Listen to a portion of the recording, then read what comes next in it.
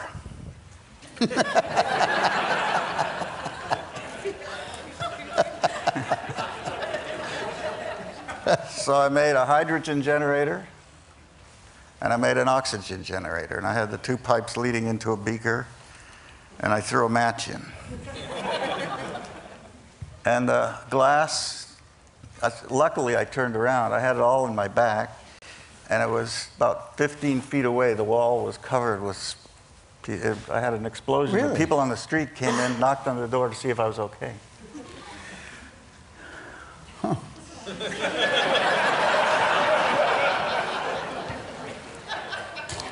So I'd like to start again and just start this session again. The gentleman to my left is the very famous, perhaps overly famous, Frank Gehry. And Frank, you have come to a place in your life which is astonishing. I mean, it is astonishing for an artist, for an architect, to become actually an icon and a legend in their own time. I mean, you have become, whether you can giggle at it, because it's a funny, it's a strange thought, but your building is an icon. You can draw a little picture of that building. It can be used in ads. And you've had not rock star status, but celebrity status in doing what you wanted to do for most of your life. And I know the road was extremely difficult. And it didn't seem, at least, that your sellouts, whatever they were very big. That you kept moving ahead in a life where you're dependent on working for somebody. Right? But that's an interesting thing for a creative person. A lot of us work for people. We are in the hands of other people. And that's one of the great dilemmas. We're in a creativity session. It's one of the great dilemmas in creativity. How to do work that's big enough and not sell out. And you've achieved that. And that makes your win doubly big, triply big. It's not quite a question, but you can comment on it. It's a big issue. Yeah. Well, I've always just, I've never really gone out looking for work. I always waited for it to sort of hit me on the head.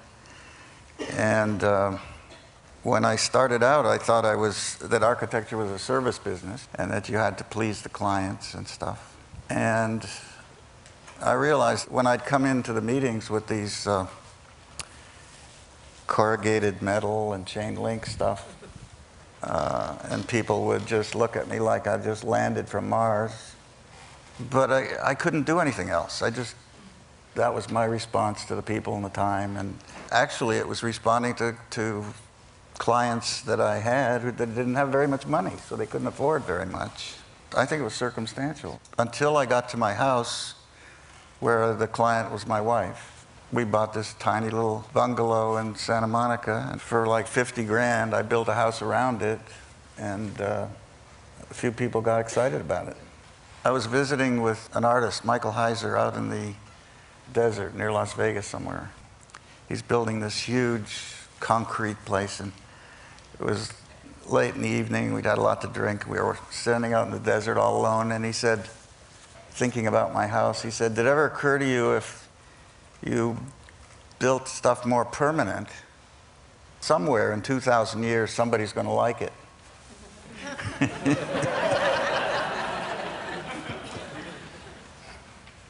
So I thought, yeah, that's probably a good idea. Luckily, I started to get some clients that had a little more money, so the stuff was a little more permanent. But I just found out the world ain't going to last that long. This guy was telling us the other day. So where do we go now? Back to temporary. Everything's so temporary. I don't see it the way you characterized it, Richard, obviously.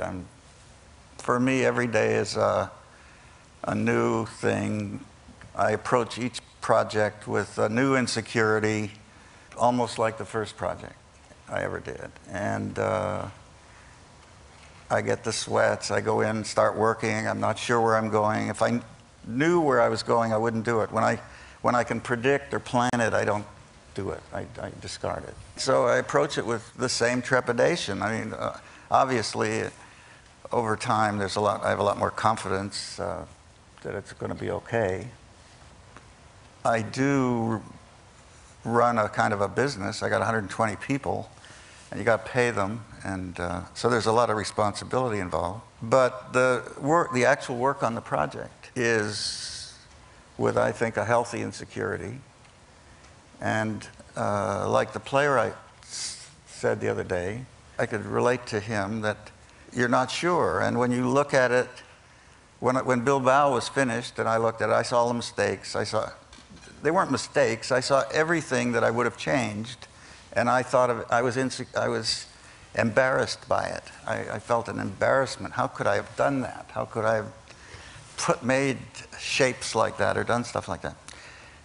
It's taken several years to now look at it detached and say, as you walk around the corner and a piece of it works with the road and the street and it appears to have a relationship, that I started to like it. What's the status of the New York project? I don't really know.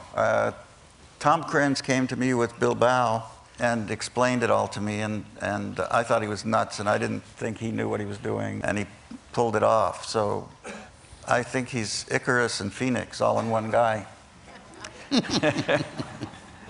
And he gets up there, and then he comes back up. They're still talking about it, let's say. September 11 generated some interest in moving it over to ground zero. And I'm totally against that, but I just feel uncomfortable talking about or building anything on ground zero, I think for a long time, maybe. The picture on the screen is of the Disney. Is that Disney? Yeah. How much further along is it than that, and when will that be finished? That'll be finished in 2003, September, October. And I'm hoping Q and Herbie and Yo-Yo and all those guys come play with us at that place. Luckily today, most of the people I'm working with are people I really like. Richard Saul is probably one of the main reasons that Disney Hall came to me. He's been a cheerleader for quite a long time. There aren't many people around that are really involved with architecture as clients. You know, if you think about the world, and even just in this audience, most of us are involved with buildings, not with art, nothing that you would call architecture, right? And so to find a guy like that, you hang on to him, you know. He's become the head of Art Center, and and there's a building by Craig Elwood there. And I knew Craig and respected him. And they want to add to it. And it's hard to add to a building like that. It's a beautiful, minimalist, black steel building. And Richard wants to add a library and more student stuff. And it's a lot of acreage. And I convinced him to let me bring in another architect from Portugal, Álvaro Siza. Why'd you want that? I knew you'd ask that question. It was intuitive.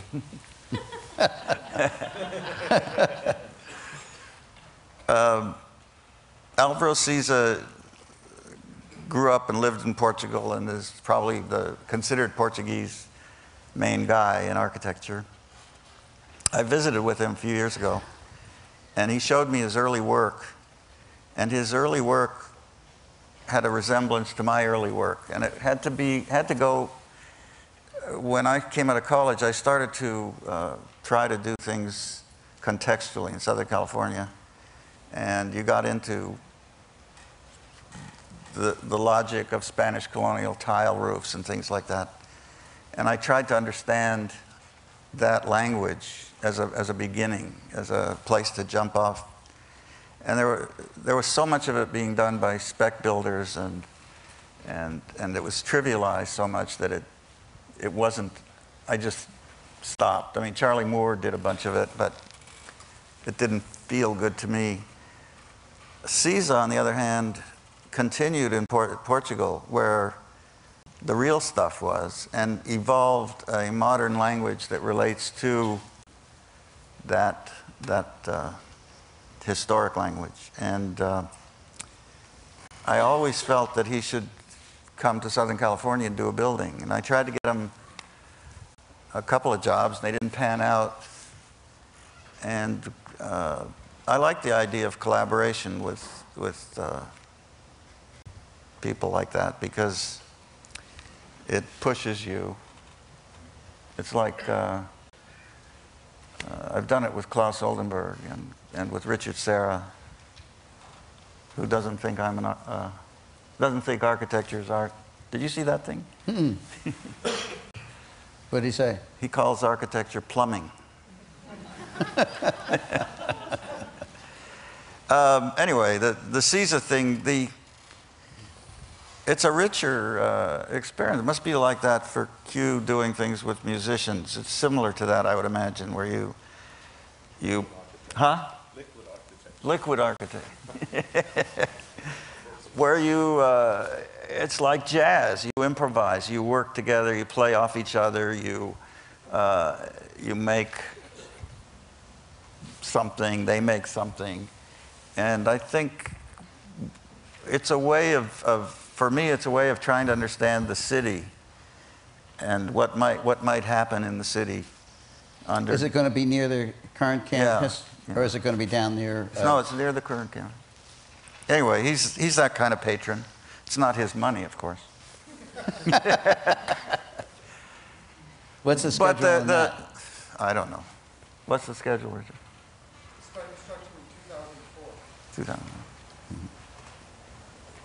You can come to the opening. I'll invite you.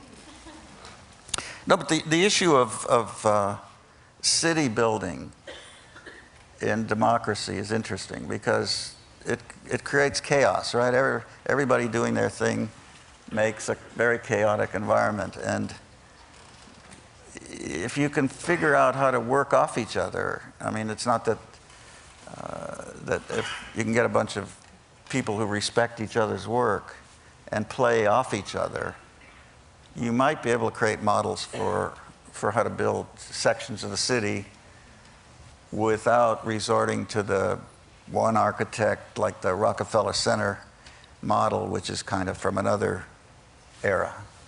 I found the most remarkable thing, my preconception of Bilbao was this wonderful building, go inside and there'd be extraordinary spaces. I'd seen drawings you had presented here at TED. The surprise of Bilbao was in its context to the city. Yeah. That was the surprise of going across the river, of going on the highway around it, of walking down the street and finding it. That was the real surprise of Bilbao. But you know, Richard, most architects, when they present their work, most of the people we know, Yeah. you get up and you talk about your work, and you talk about, it's almost like you tell everybody you're a good guy by saying, look, I'm worried about the context, I'm worried about the city, I'm worried about my client, I worry about budget, I'm on time, blah, blah, blah, and all that stuff. And it's like cleansing yourself so that you can, and by saying all of that means your work is good somehow. And I think everybody, I mean, that should be a matter of fact, like gravity. You're not going to defy gravity. You got to work with the building department. If you don't meet the budgets, you're not going to get much work. If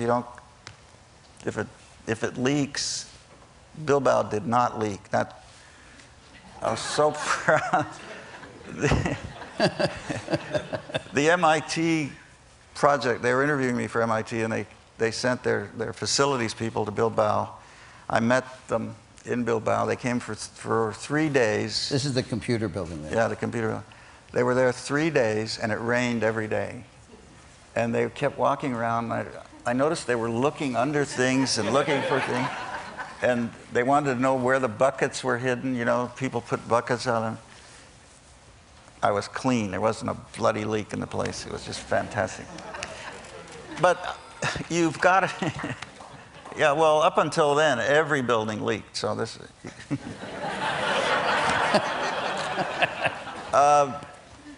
Frank had a sort of... Ask Miriam. sort of had a fame. His fame was built on that in L.A. for a while. You know, you've all heard the Frank Lloyd Wright story when the woman called and said, "Mr. Wright, I'm sitting in the couch and the water's pouring in on my head," and he said, "Madam, move your chair." So, some years later, I was doing a little house on the beach for Norton Simon, and his secretary, who was kind of a hell on wheels type lady, called me and said, "Mr. Simon's sitting at his desk and the water is coming in on his head." And I told her the Frank Lloyd Wright story. It didn't get a laugh. No, not now either.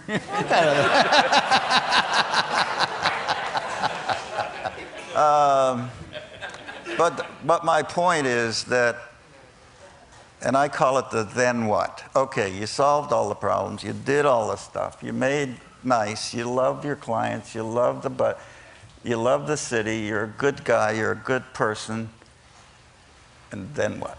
What do you bring to it? And I think that's what I've always been interested in, is that piece, which is a personal kind of expression,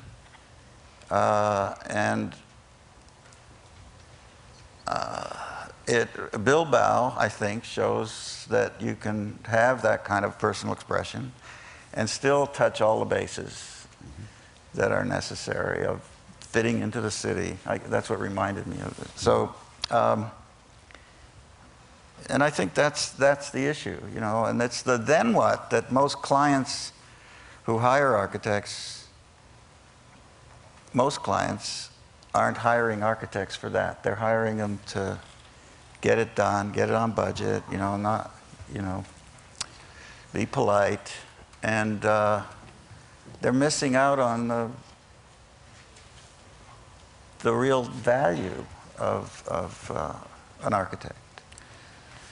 At a certain point, a number of years ago, when Michael Graves was a fashion, before teapots. I did a teapot and nobody bought it. Did it leak? No.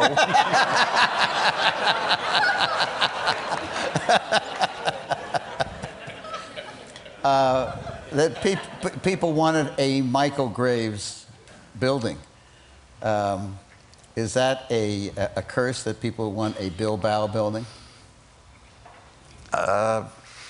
Yeah, I've gotten called since Bilbao opened, which is now 4 or 5 years, right? 5 years, 4 years, I don't know. Both Krenz and I have been called with, I don't know, at least 100 opportunities. China, Brazil, other parts of Spain, to come in and do the Bilbao effect. And I've met with some of these people. Usually I say no right away, but some of them come with pedigree and they sound well-intentioned, and they get you for at least 1 or 2 meetings. In one case, I flew all the way to Malaga with a team because it was the thing was signed by with seals and very very official seals from the city, and that they wanted me to come and do a building in their port. And I asked them what kind of building it was. When you get here, we'll explain it, blah, blah, blah.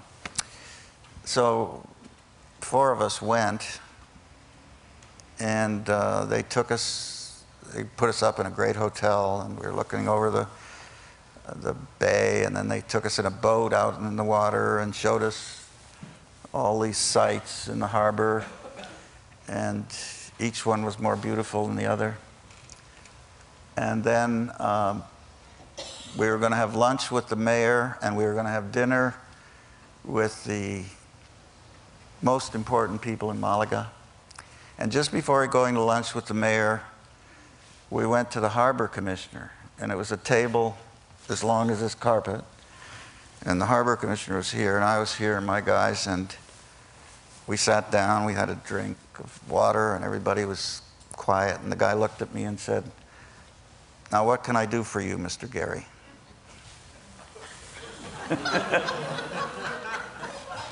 Oh my God. So I got up, I said to my team, "Let's get out of here." We stood up, we walked out, they followed, the guy that dragged us there followed us. He said, "You mean you're not going to have lunch with the mayor?" I said, "Nope." "You're not going to have dinner with all?"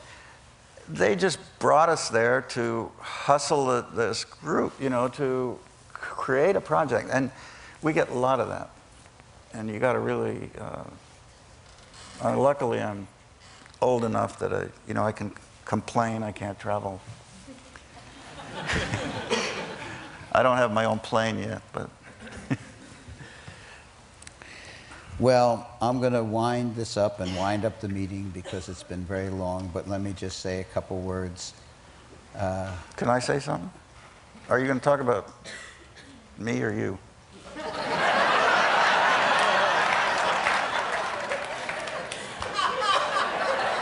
Once a shit, always a shit. No, because I want to get a standing ovation like everybody. So You're going to get Wait a one. minute, wait a minute, wait a minute. You're going to get one. Wait a minute, I'm going to make it for you. No, wait a minute. No, slow down.